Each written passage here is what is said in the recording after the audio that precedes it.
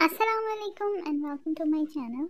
आज के इस वीडियो में हम माइग्रेटरी एप्टीट्यूड को डिस्कस करेंगे। मैंने पहले भी एक वीडियो बनाई थी माइग्रेटरी एप्टीट्यूड पर, बट बच्चों के उस पे मतलब बच्चों को बहुत कंफ्यूजन थी, तो मैंने सोचा कि मैं एक और वीडियो बना दूं और उम्मीद है कि ये वीडियो देखने के बाद आपको जितने भी डाउट्स हैं वो क्लियर हो जाएंगे। तो माइग्रेटरी एप्टीट्यूड को हम ऐसे डिफाइन करते हैं: the relative ability of a group to migrate in a rearrangement reaction, और the tendency of a group to migrate more easily. यानी किसी भी ग्रुप की माइग्रेट करने की एक कार्बन से दूसरे कार्बन पे सलाहियत जो होती है उसको माइग्रेटरी एप्टीट्यूड कहा जाता है। Migratory aptitude is directly proportional to the electron density, यानी जितनी ज़्यादा इलेक्ट्रॉन डेंसिटी होगी उतना ही माइग्रेटरी एप्टीट्यूड ज़्यादा होगा। ठीक है, तो ये हमारी डिपेंडेंस है, यानी इलेक्ट्रॉन डेंसिटी पे माइग्रेटरी एप्टीट्यूड डिपेंड करता है। In many rearrangements like Hoffman, Curtius, etc., choice of group that will migrate is easy. Hoffman Curtius में हमें पता है कि किस ग्रुप ने माइग्रेट करना है, लेकिन in case of rearrangement like Wagner-Myrmine rearrangement and Pinacol rearrangement, in which electron deficient carbon is involved and stability of carbocation is an important factor, there are more than one choice as several groups have similar tendency to migrate. Wagner मिरवाइन और pinacol rearrangement में हमें पता है कि बहुत सारे groups होते हैं और सबकी इक्वली वो कैपेबल होता है माइग्रेट करने के, तो हमें यहाँ पे कंफ्यूजन होती है कि कौन सा ग्रुप माइग्रेट करेगा। तो इस चीज़ को समझने के लिए हम माइग्रेटरी एप्टीट्यूड को पढ़ते हैं। तो माइग्रेटरी एप्टीट्यूड की अगर ऑर्डर की बात करें तो डिफरेंट ऑर्डर्स हैं। ठीक है, कहीं पे फिनाइल का ज़्यादा ऑर्डर होता है, फिर अल्काइल का होता है, फिर हाइड्रोजन का है, कहीं पे हाइड्रोजन का ज़्यादा होता है, फिनाइल का उससे कम, और फिर सबसे कम अल्काइल का, कहीं पे हाइड्रोजन का ज़्यादा, फिर अल्काइल का, कहीं पे फिनाइल का। लेकिन जो सबसे ज़्यादा मुस्तनद या ऑथेंटिक ऑर्डर है वो hydrogen, then phenyl and then alkyl होता है। ठीक है, और हाइड्रोजन का हम ये कह सकते हैं कि इसका साइज़ छोटा होता है इस वजह से, फिनाइल क्योंकि रेजोनेंस, और उसके बाद अल्काइल। बट यहाँ पे एक और चीज़ देखने की काबिल है कि migratory aptitude of hydrogen is अनप्रेडिक्टेड। यानी हाइड्रोजन का माइग्रेटरी एप्टीट्यूड जो है उसको हम प्रिडिक्ट नहीं कर सकते। क्यों नहीं कर सकते वो हम देखेंगे। In order to study migratory aptitude the substrate should furnish some type of carbocation where the group will migrate. ठीक है, तो हमें सबसे पहले एक कार्बोकेटाइन बनाना है। चलिए कार्बोकेटाइन तो बन गया, अब जो इम्पोर्टेंट फैक्टर्स हैं, फर्स्ट तो है कॉन्फ़िगरेशनल और कन्फर्मेशनल, जो कि स्टीरियोकेमिस्ट्री से रिलेटेड है।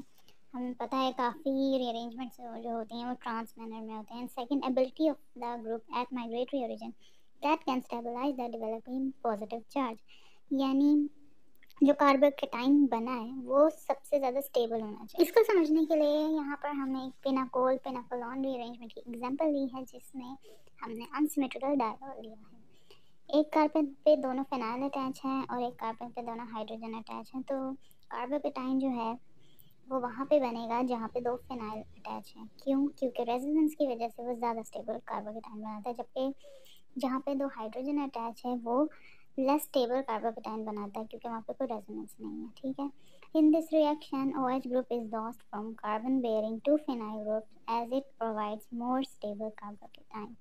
ठीक है, जो कि हमें पता है कि स्टेबिलिटी कार्बोकेटाइन की जो है वो बहुत एक इम्पॉर्टेंट फैक्टर है, तो यही वजह है कि वहाँ से कार्बोकेटाइन बनेगा। अब मिसाल के तौर पे इस तरह की कंडीशन आ जाती है जहाँ पर सिमेट्रिकल डायोल है, यानी दोनों के पास एक हाइड्रोजन है और एक फिनाइल है, तो यहाँ पर कौन माइग्रेट करेगा? यहाँ पर आप जिस मर्ज़ी को कार्बोकेटाइन बना रहे फ़र्क नहीं पड़ता, क्योंकि दोनों सेम कार्बन हैं। बट जब माइग्रेटरी एप्टीट्यूड की बारी आएगी तो यहाँ पे फिनाइल माइग्रेट करेगा। ठीक है, फिनाइल माइग्रेट क्यों करेगा? तो यहाँ पर इसका मैकेनिज्म देखें।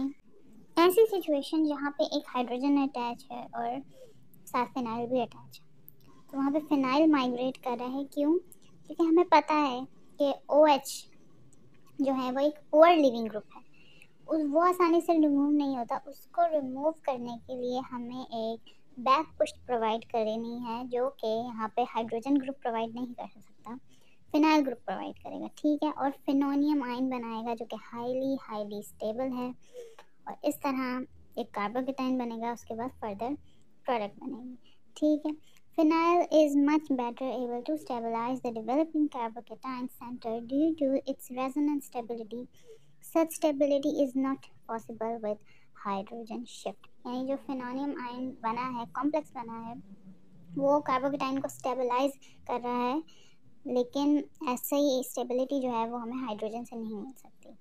जो हमने देखा फॉर्मेशन जो हुई है फिनोनियम आयन की, वो एक लोअर एनर्जी ब्रिज है।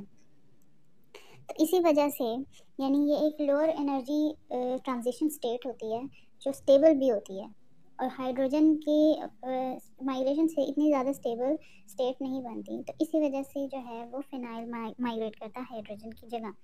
Leaving group like OH, X means halogens are bad living group and difficult to remove. Do phenyl groups provides back push to them so they can leave the molecule. The phenyl group is said to provide anchemeric resistance. अभी anchemeric resistance का एक concept है यहाँ पे आया है कि phenyl जो है उसने बैक पुश यानी एंकीमेरिक रेजिस्टेंस जो है वो प्रोवाइड की है, और इस तरह से जितने भी बैड लिविंग ग्रुप्स होते हैं वो निकल जाते हैं। ठीक है, हाइड्रोजन जो है वो बैक पुश जो है वो नहीं प्रोवाइड कर सकता। इसकी डेफिनेशन की बात करें एंकीमेरिक रेजिस्टेंस की, तो the interaction of an electron pair, lone pair और bond pair with N adjacent reaction centre during the course of reaction mechanism. हमने देखा किस तरह से एक बॉन्ड की इंटरेक्शन से जो है वो एक कार्बन से दूसरे कार्बन पे माइग्रेशन हो गई। Also termed as neighbouring group participation. आपने बहुत जगह पे NGP का वर्ड देखा होगा, तो वो नेबरिंग ग्रुप पार्टिसिपेशन होता है, जिसको एंकीमेरिक रेजिस्टेंस भी कहा जाता है। हमने पढ़ा था कि माइग्रेटरी एप्टीट्यूड जो है वो डायरेक्टली प्रोपोर्शनल होता है इलेक्ट्रॉन डेंसिटी के। तो अगर इलेक्ट्रॉन डोनेटिंग ग्रुप अटैच हैं किसी अराइल के साथ, तो वो उसका माइग्रेटरी एप्टीट्यूड जो है वो बढ़ा देंगे इलेक्ट्रॉन डेंसिटी ज़्यादा होने की वजह से, और इलेक्ट्रॉन विदड्राइंग ग्रुप अटैच है तो वो उसका माइग्रेटरी एप्टीट्यूड जो है वो कम कर देंगे।